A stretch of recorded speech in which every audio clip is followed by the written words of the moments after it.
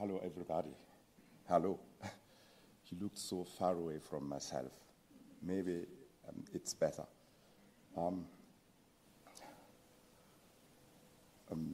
Let me just say congratulations to all the winners of Global Holcim Regional Award last year, and then for the Global Holcim Award this year.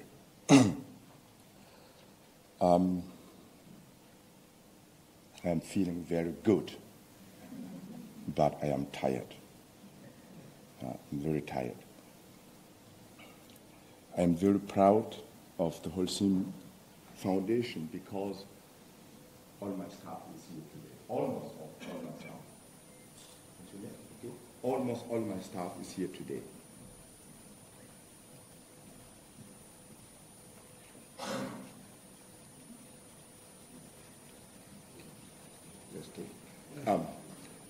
When you look at to your right, you will see that I have a lot of people sitting here. It is not only myself that is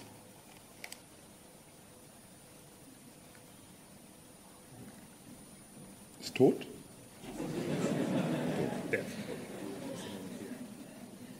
No. No. Okay. No. It's not that. That's right. Hello? It's better? You hear me? No? Now? Okay.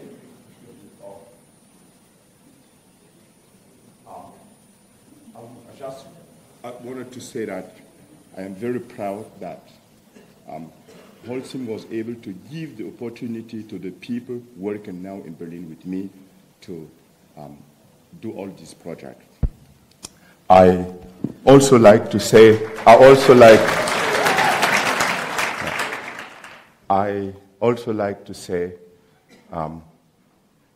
what you say in French, joyeux anniversaire. Je souhaite à Holcim 1000 ans et beaucoup plus de succès. I would also like to say thank you to the jury for making me laureate of Global Holcim Award this year. It happened to me like a dream. When I studied architecture, I didn't care about a word. I didn't know even what it was. I was even not able to travel. One example was when I was studying in Berlin, everybody used to go to Versailles to visit the castle, this beautiful infrastructure. Or some was going to New York to visit skylines. But you understand me when I say that. How can I explain this to my people in Burkina Faso, in Gando? What is high scraper when there is lack of school building that you really need to have? This is the capital city of Burkina Faso. On the top, they call it informal. Down, they call it formal. Ladies and gentlemen, the capital city of Ouagadougou, the capital city Ouagadougou in Burkina Faso, has a big problem. Migration is a big problem. Every year, people are moving from the countryside to the capital city, looking for jobs, looking for better lives. So they just came there and built a house. But we think that this is informal. The city's authorities is struggling to find better housing for them. But there is no way. This size is growing. But the solution that they do is to tear down all this structure without taking under account informal economy. These people come to Ouagadougou, they don't care about what is. They just came and create even their own jobs. We have a dream in Africa. Burkina Faso has a dream. It is a dream about modern city.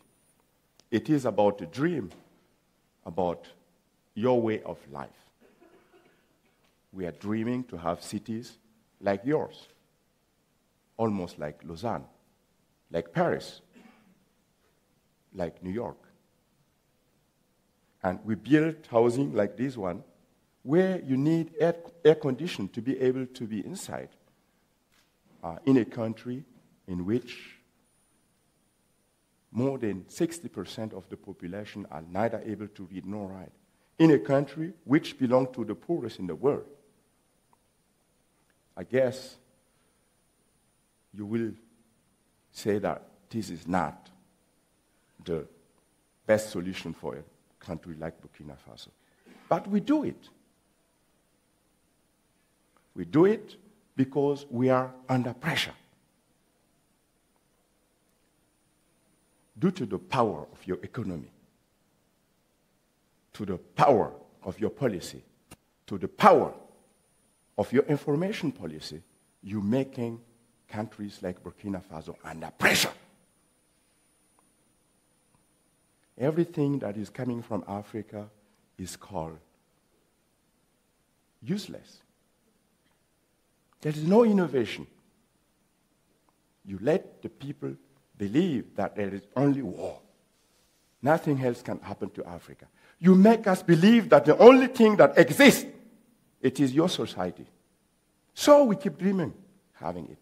So we copy your way of life without owning the underground, the background, the cultural background, the technical knowledge. That is what happened. That is how we build just housing like that. It is a superficial copy of what should be. Today, it is not only Europe. China has become a big example in Africa, even in Burkina Faso.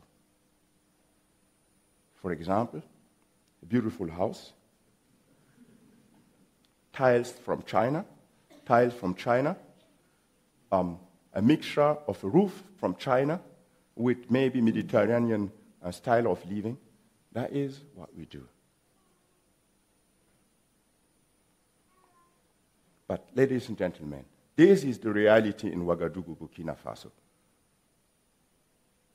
The city is growing, and the authorities are struggling to provide the inhabitants with needed infrastructure, like water supply. Most of people in Ouagadougou need to have these to be able to care drinking water. Ladies and gentlemen, today, in the age of internet, iPhone, that is not acceptable. That is how I came to architecture. I just wanted to learn from you and then to bring something back to my people. This is architecture in the rural zone in Burkina Faso that is close to Gando, my home village. People are living in compound like this. And then here, they're growing vegetable, millets. They're living from agriculture. In a place like that, how people live together is the security for tomorrow. There is no insurance. The insurance is the community, and people always do things together. Alone, you will not be able to survive. You need your community. And a compound is where generations are living. Grandma, grandfather, and more, and aunt, and uncle, everybody is there together.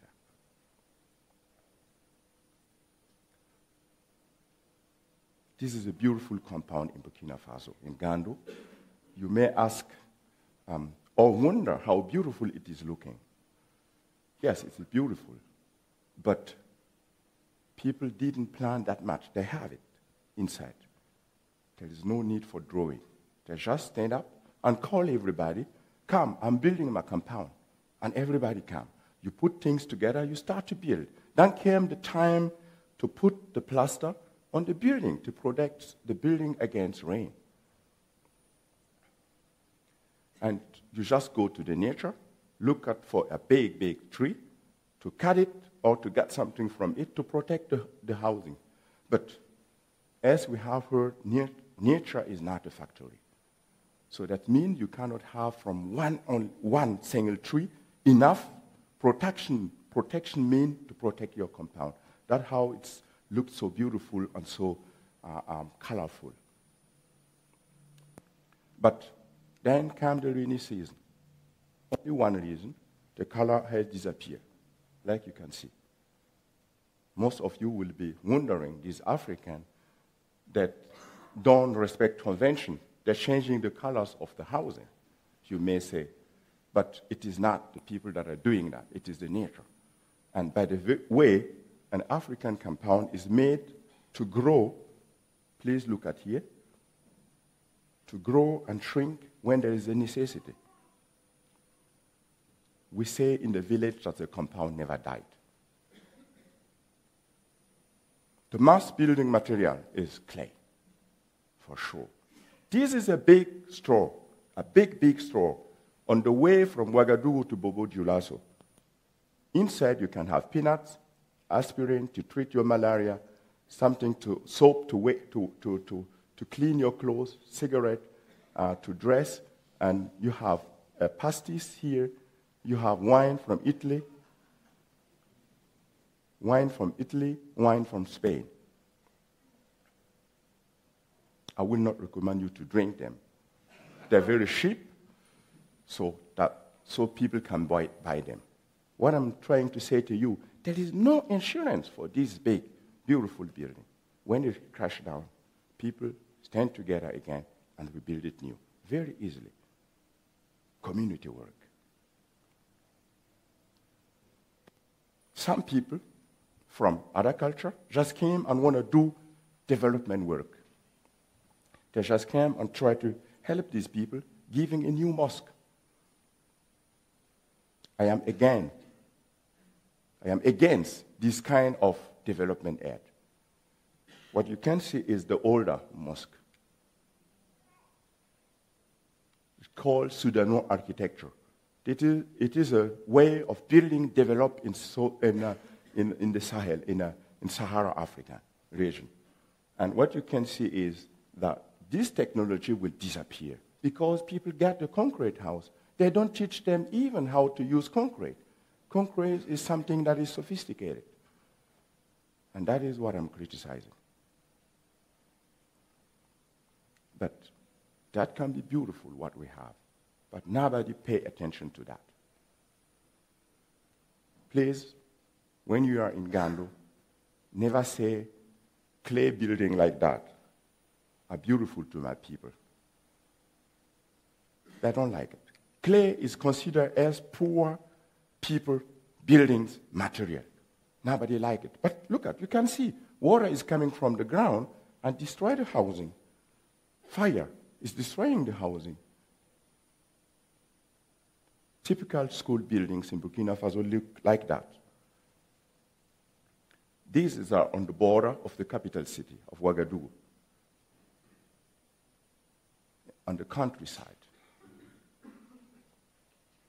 This is almost in Gando. Not really, but almost in my own home village. And this is inside.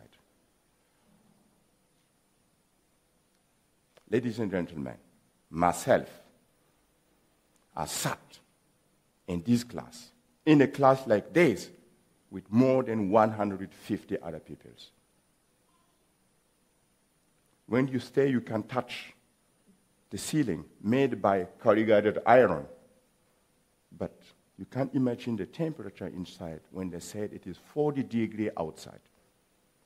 There is not a real place to teach people. But I was lucky because I could attend education. And that's why I am here. And I wanted to change things. So I was studying, I stopped to study, and I stopped to do other studies because I couldn't imagine that somebody will hire me in an architecture studio. So I started to make my own research, and I wanted to build a school in Gando. That's how I started. But I didn't have the means.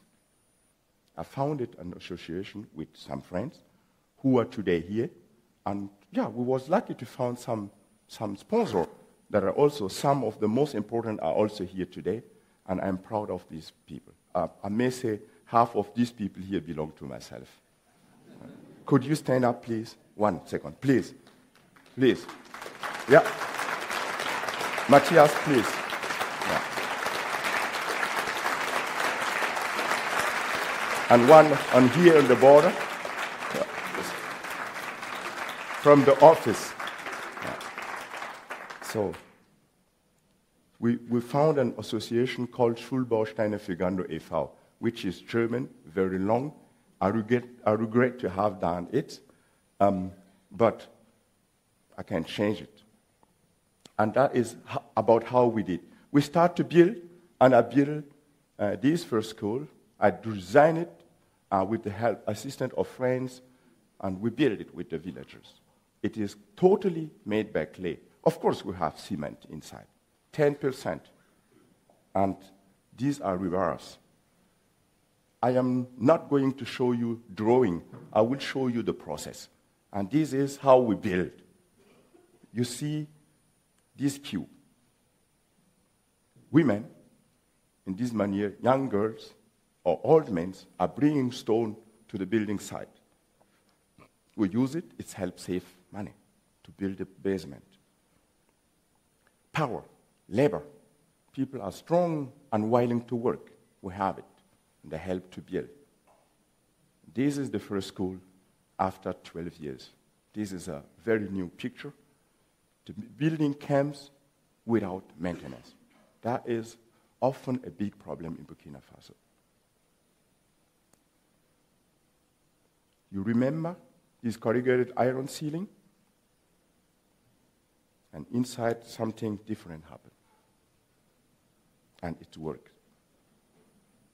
But without education, I will never be able to do that. But how you explain drawing to people that are neither able to read nor write, ladies and gentlemen? That is something that I'm always been struggling to achieve. Making very simple drawings, showing flow of air and very simple section, not to make it complicated. When you make it complicated, you will be keeping staying there and work for that. You have to build it. How to explain techniques to people who are not able to read nor write.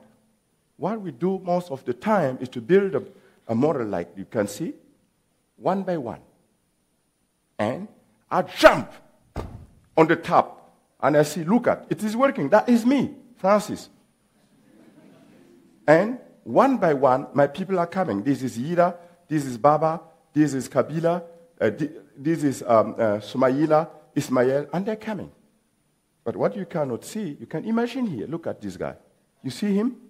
On this side, the entire village, sometimes 1,000 people are looking to you, looking to what happened. No crack, good technology. But nobody will say it to you before. When it breaks down, okay, we've been known that it will break down. So that is how I'm showing my people how to use technology. After we build the school, the first school, we needed to build housing for teachers because the teachers are coming from far away and they don't want to stay in the village where there is no electricity, no drinking water, and no meat. Meat is luxury food. Nobody kills a chicken in the village to eat. But the teacher needs modern food. So you needed to have something in the village to keep them. We wanted to create modern housing for them. And we did it like you can see. Very simple to explain you. You have to create housing that works. For example, collecting water. Put the water in the canals. draw it in a basin somewhere here to keep the water. You can use it in the dry season to grow plants. That's how we work. One again, through simple section, you start. And this is, after we build the first school, we built it for 120 children. 3 years later, we was forced to plan an extension because we had more than 300 that wanted to attend education. So we started again, and you can see how Baba and Benjamin are building vault, 2-layer vault, very complicated technology, but using very primitive materials, the water level and the machete to build a structure like that. The users are always happy and using every corner of the building. And the people in Gando are really proud because they built it. I came and I started to teach everybody how to do it. And that is the result. One again, without drawing, that would not be possible. I am going to show you how, after we was successful, how we was allowed to introduce clay floor in a modern building.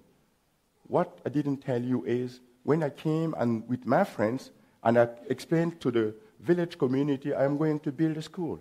Everybody really cried because I was happy. Wonderful, Francis is going to build a school for us with his friends. And some weeks later, I explained them we're going to use clay. They didn't trust me. What? Did he lose his mind? It is always the German that want to keep us primitive, that don't want us to develop. That's why he want to use clay. We should not let him do that. Clay is for poor people. And a school building is something that is big, and from French, we need to have it made by concrete. But I didn't have that money for concrete. But as you saw, we was successful. And then now they allowed us to use this, to use clay in the floor. That is the young people that stand in the queue like that and beat. Rudiger can say you that, like that, in queue. Very strong. And then the women came. They are the specialists. They just come and threw out every man. Go away. You don't know what to do. We do it for you. And they started, but they need musicians. Kuyombo, Papa Ali, start to play. And the women are in this position, beating, hours and hours and hours. It's a very demanding work, strong work. But the women are, as I tell you, they're specialists, doing like that. Some are giving water, and inside they start to polish, like you can see. And this is the result. That is how we introduce traditional techniques in a modern building. And it looked like that. Now, when we start a new building, they come and start. What kind of floor you would like to do? I tell and I left. I am here speaking to you. Work is still going on in Gando. That's how it works. And then we start to be request. Some association come and say, we want you to do our building. This is a high school building in Dano. My very first contract as architect. Very first one. 70,000 euro, he had it. And I had to make drawing from this money. I have to travel to Burkina with this money. I have to use all this money to pay labor and to pay material and build a high school. I did it. And that is what it's about, using this block made by laterite and cut it like that and to have a wall like that. So we bring it to the site and we start to cut like you can see. And we layer it to make walls and to make floors. And since I have to leave now, I have to make models, come back to Europe, to my friend, my sponsor, to look for money. So, and I let them do. When I go back, under a big mango tree, they welded the structure for roof, and we put them together. And Amede is making the final cut. And it looked like this today. Like this. Here, it was very simple. There was something that is to be said here. The German sponsor had that money. He just said to me to go and do. Everybody was expecting me to do it. And I started to do it since I realized there was a conflict that the German partner didn't know. There was graves on the way. The director don't wanted the children to go there. But in Dano land, the death is important for the people. When the children don't pass where the ancestors are buried, nothing that they will ever learn will remain in their head. So they have to pass there. But he don't want them to do that because of security reasons. So I went, I asked, they told me, and I just said, okay, I opened the school, so even create outside places so that the ancestor can enter the school and sit with the student. And everybody was happy. And it works. It works. There are simple things you have to care for. And this is the school one again. Cats, ventilation systems, openings, and it works. And then we were requested to do bigger project. This is the national park in Mali. It was a competition, and the project is totally financed by the Acadian, Aga Khan Trust for Culture, or Aga Khan Foundation. They have a lot of development projects in Africa also, and this was part of their project. His Highness, who created this trust, has in mind to create a lamp on Pumo, a lamp for the city of Bamako. And we did it. It's a huge park, and using local material, like you can see. But I had to hire them the first time people, because alone you cannot do a project like that, this size. In 2009, I started to hire people in the office. There was a little more money than in other projects, and was other challenges also to build under rocks like that. And this is the result.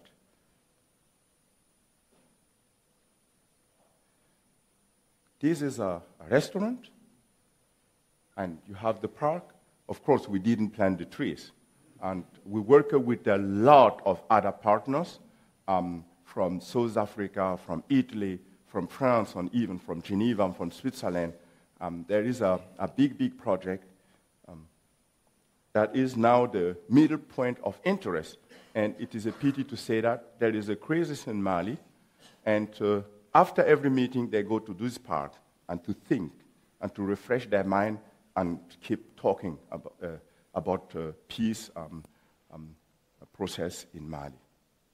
But the user always are great with the project. When you see that, you know that architect has something to give.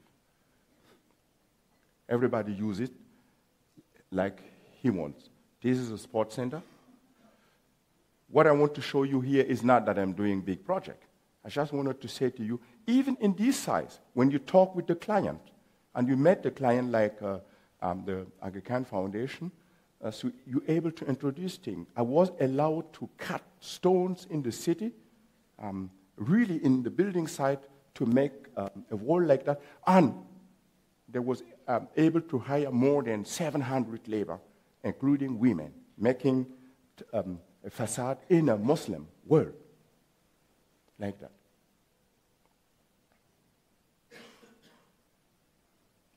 So while we was finishing the park, the client, let me call it like that, had an idea to build a little museum in Mopti. But I was struggling with another project, and I was asked to do that. And I asked, how many time do I have to do the project? In how many years are you going to open the project? And they just said to me, in 6 months. I remember that I said to the project manager on the phone, I am not a supermarket. because I was struggling for other projects. And somehow they have a very tough and good structure. And one other manager called me, explaining me the necessity to do that the Aga Khan Foundation is putting a lot of infrastructure there, and it is important to do that. And I could do that. But you don't need to do new drawings, Francis. Just take the model of Gando. But every architect knows that. At the beginning, they say, it's no problem, but you will see why this is a big mosque, protected big mosque. The entire city of Mopti is recovered by water. So they have developed more level buildings. And there is no land. That was the first problem. There is a dam.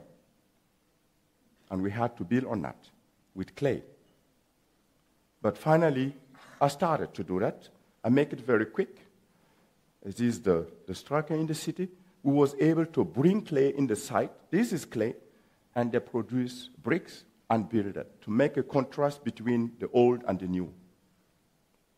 This is the building from the roadside. What I'd like you to see here, it is a little bit Gando, but sophisticated. That is it. And so happened that with the office, I was able to build in less than 3 months, our first museum in Africa. And it looked like that. What is important is the client wanted to introduce also another innovation. You see this ceiling? Big mosque in Mali has the problem that people use wood to build them, to build the ceilings. And termite time are destroying them. But where is the wood? There is no wood. And that's why they wanted to show a new way. That is the importance of this project. Even it is Gando, a little bit modern, it has a stronger meaning for development. Okay, I have to rush. So while doing that, some project come to you, so you don't really like to do it. It's about an opera village. A German artist wanted to realize his dream before, let me say that, before dying, because he was affected by cancer. And I was contacted to do a project, very quick. It was a project that is in public interest. And before we started, he just brought container. And we have to build. We didn't find even the site, and we had to start to build, to make drawings. But there was no way to escape. And I was forced to do it. And we did it, using what we know, transforming it a little bit. And we have a school that is really good working, not far away from Ouagadougou. A lot of people can then go and see how we build. So, and it's still a building. There's a building process is still happening while I'm talking to you. So I'm coming to our most important project. It is a secondary school. This is the site in Gando, a desert, let me say like that. And that is what has to be there. Since you know about the project, I will talk about the process, since I know the time. It is an idea to form the landscape, to protect, to create a courtyard, and protect first the student from the dusty wind, from the wind from the desert. And the idea that I was talking about, I'd like to attract your attention here. This is a canal. The intention is to bring water in a pipe. The water will drop, drop, drop. It will not go through the building, but the water will run down and grow plants like you can see here. The air will go through, be cooled, and be introduced in the building. That is the very simple idea, and we're working on that to create spaces that the children can stay. let me say to you, in this project, we have put together all experiences we have achieved in Gando to create something like an important place to educate or to demonstrate passive energy winning and ventilation system. And we just started. We needed to have a wall like this and to make a form and to cast them like that because time was running. But before we make tests, as every building we start, casting clay like concrete, which is not an easy task. And then we start to build. Like you can see, we have a basement. And then how they use the cast, we build one, and then after a second one, and they put it together, like you can see. They close it, and they can start casting. When it's finished, they remove it, and then they can again start casting. And that, at this time, I am in the office in Berlin, working or going to conferences like that, trying to spread the idea to other people.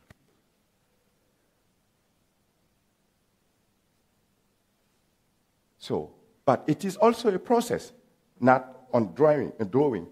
You start to cast elements from here, you come here, you finish here, and then you have the last one.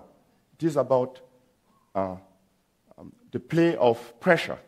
So you got a crack, so you have in the office to react. How can I solve this? And suddenly, we found a solution, decided to reinforce the last one, to put rebars inside, and it works. Finished. And then rain is coming. Rain will destroy this wall, this big, big wall. What you do is to wait first. And then after the rain, it looks like that. In Ouagadougou, in the capital city, it looks like that. But you still wait that the water run away to Ghana. And then in the village itself, when the next is preparing, because things become wet, so you hurry and you create things like that. It is not Christo on his wife, but it is Gando. And then, but you say, okay, I have protected my building. I'm not unhappy. I just walk and see what happened. The rain has brought everything, and especially filtered sun. So I see, okay, I have more material for the next buildings. So no time to be worried. And then we bring it again in the site and gravel everything. So rain can be destructive. I think nothing is destructive. I am looking, what can I use? And that's what we do. And we protect it using this stone from there to build. This is the site for, we put the holes for passive ventilation and construction cost. This element, let me express it in cement bag, since we are talking here because Holcim over it. This wall costs 2 bags cement. This little one is 30 centimeter high. It costs 1 bag cement. This is 3 meter high, costs 2 bags cement. It is 3.2 cubic meter. And that is how we calculate, how I show to the people the things. And it works. We start to make, to fill the outside area. And since we are here, I will ask you to let me show you a project that we do in Geneva and how we work in the office. This picture has been specially put together for you here. It is about the permanent exhibition from the International Red Cross. So it's in different areas with different functions, like you can see. why I'm showing you is this. I came there, we had an idea to use rammed earth. And we keep struggling with the authority. Even the mayor was involved. Mr. Mayou, the museum director, was helpful. And we keep touring in Switzerland. And suddenly, we found a villa in Geneva and made by rammed earth. And everybody was happy. And then we start to calculate. Rammed earth is that much, many times expensive than the best concrete in Geneva. So what you do, you keep talking with the client, and then we had an idea to use amphar. Amphar is a béton de chanvre, a Hanf béton, call it whatever you want. Or some use it to, but you can use it to make clothes or buildings. And that is it. So it will be open in next year in March. So since it's close to your place, you can go and visit it. But I like to finish with my very last project. I know it is hot inside, but let me go back to Gando and show you how we really work. This is a library. Most of the time we have drawings like that. And we start to build things. And I'm happy that Matthias Heffert and his brother, Marcos, are here. They visited the village and wanted to help me build a library. And we started, like you can see, and I'm talking. When I'm in the village, I'm talking. I'm running. I'm doing a lot of things. I feel myself as a director of an orchestra. The workers are the player, and I have to run to keep them together because they're so powerful, so creative, and I have to put them together. And so that is part of this composition. The women bring it to the site, and I cut. I never use professional tools. We create every tool we do when we do the project. So it means when something breaks, the people will not wait for you. They will invent it. That's how I use different tools to cut, and then we use a power. We cut it. When it is clear, we go over to professional production, factory, like you can say. You put it together. Of course, we need concrete. And then it is inside. And it is when we finish, something like that. And is still in process. It takes a lot of time because I wanted to call it a reading space. Then we have to think about, because you cannot go to the village and just say, do. So you need to explain how. That's why it takes long. One again, when I start to study, I didn't care about going to work in the office. I just wanted to do things in Gando. Now I am working. We have some project even in China. Most important is even in Geneva. I have a staff that's working with me. I still consider myself somehow as a bridge between my culture and your culture, the culture of technology, and my culture of maybe not tradition, but a culture that is still in his economic development. I didn't pay too much attention to things. I wanted just to work. And when you here today call that this is architecture, and when this is the reason why I am here to be awarded Global Holcim Award Gold 2012, then I say you this. I will keep doing it. I don't care. I will fight. And I will greet everybody that is ready to help me. Thank you very much. Thank you. Thank you. Thank you. Thank you. Thank you. Thank you.